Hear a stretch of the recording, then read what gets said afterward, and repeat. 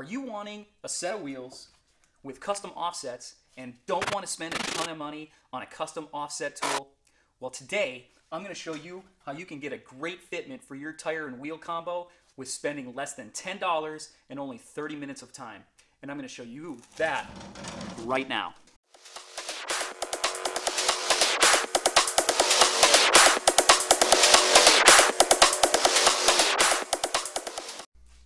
Welcome back to the channel, everyone. If this is your first time here, welcome. If not, welcome back. My name's Aaron, and this is A. Rob's Garage. If you like this video, stomp that like button. And if you want to see more videos like this, please hit the subscribe button. This really motivates me to create more content and bring more videos to you.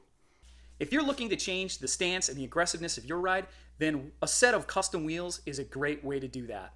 There is nothing more annoying than seeing someone who slapped on some random set of wheels on their car. The wheels stick out past the fenders, and there's about a 6-inch gap between the tire and the fender. The person that owns this car is named Bobby. Don't be like Bobby.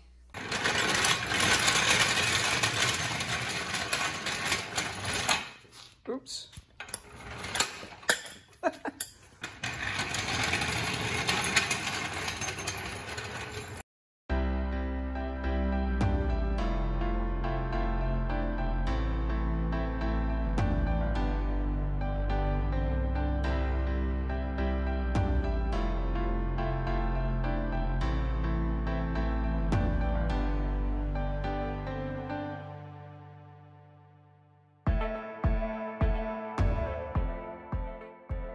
First, we'll measure the diameter of the wheel stud. There, we get 0.488, or roughly ½ an inch. Next, we'll measure the diameter of the center section, ensuring that we get all the way across from center to center. See that we have roughly a center diameter of 3 inches. I'm starting here by marking the center of the wheel hub. Then I will measure out from the center of the hub to represent a 17, 18, and 19 inch rim. And then I continue on by marking out a 26, 27, and 28 inch tire. Next, I'm placing a bolt pattern that is linked in the description and marked it for a 4.5 by 5 wheel bolt pattern. Now I am drilling out using a pilot hole all of the marks that I have made.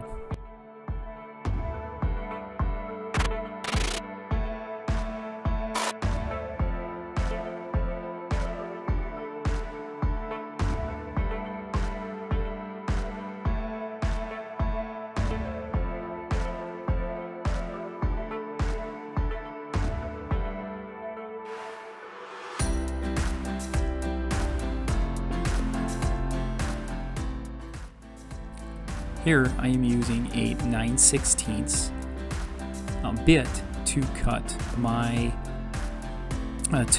wheel studs. This is slightly larger than the half that's required. It just makes ensure that this tool will go on smoothly. For the upper portion, I ended up using a 3/8 inch bit because I will be using 3/8 inch dowels that'll be going through those holes, both further to mark the wheels and the tires. Here I used a 3-inch hole saw to cut the center of the wheel hub.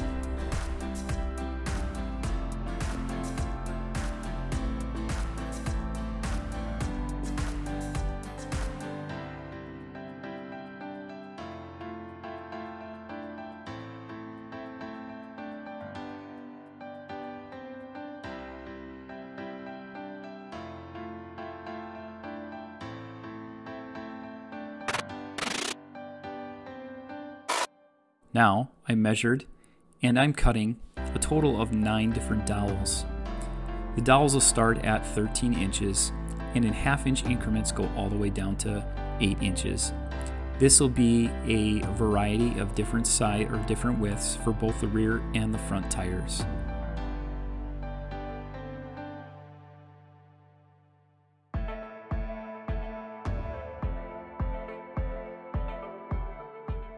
Now the whole idea behind this tool is that this portion with your bolt pattern will mount to your wheel hub.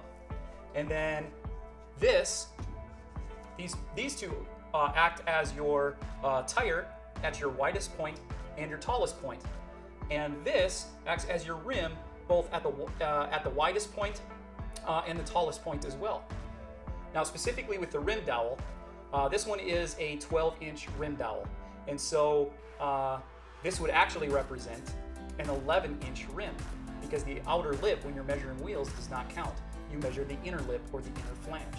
And so remember that as you're using these dowels, that the actual measurement of the dowel is an inch longer than the actual measurement of your rim. So as this rotates around on your wheel hub, it'll identify areas of interference.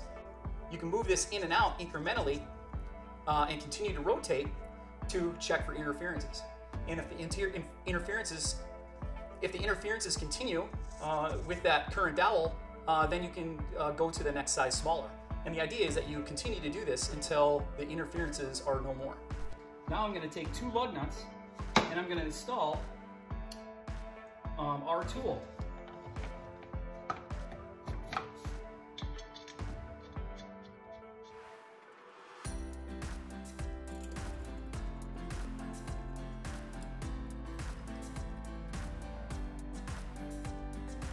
Now first, I'm going to start with the longest dowel possible, which is 13 inches. And I'm going to start in the tire hole. And my goal is, I would like to run 335s. So 335s is equal to 335 millimeters, which is a little over 13 inches. Now I'm starting off by sticking it in the 27-inch tire hole, which is too large. I really wanted to get closer to a 26, and this again is the topmost portion of the tire, and all tires are cupped, so this is an extreme situation, but I still wanted to make sure I had plenty of room. So here you can see I am going down to the 26-inch tire hole, and just fitting the dowels here. And I'll just continue to do this until I have about a quarter to a half inch clearance everywhere throughout the wheel well to allow for excess movement.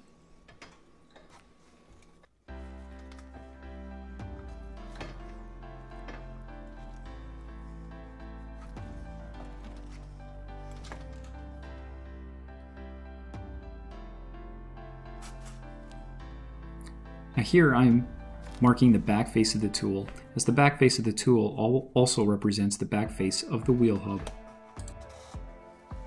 So now that I've found that my 12.5-inch dowel is the largest dowel that will fit in my wheel well, I know that 12 inches, or 12.5 inches, is roughly 315. So the fattest tire I can fit in my wheel well is 315 millimeters. Now for the tire size, I want my tires to stick out just a little bit further than my wheel. And so what I'm going to use is a 12-inch. I don't know which way it reads. Anyway, I'm going to use a 12-inch dowel. So when I put them up here, I'm going to have about a 1/4 inch of gap here from end to end between my 12.5 and my 12. And so this 12 inch is going to represent the total width of my rim, which means if I subtract an inch, because the actual width of a rim is an inch wider than the rim size, this 12-inch dowel is going to represent my 11-inch rim. Now here is my 12.5-inch dowel, which represents my tire size or my tire width. And here you can see I have marked my backspacing piece. Now I need to transfer this to the wheel. So now I'm going to take my 12-inch dowel, which represents my 11-inch rim, and now I'm going to calculate the backspacing. In order to do this, I need to, because this is 12.5 and I'm putting a 12-inch rod there, I need this to be exactly in the center. And so being that I have a 1/2 inch difference, I'm going to mark a 1/4 inch on the end. So that 1/4 inch will split that 1/2 inch, and then I will get my rim dowel exactly in line and with the center of the wheel dowel. Now I'm going to rotate this until you can see the backspacing mark, which is right here. And I'm going to transfer the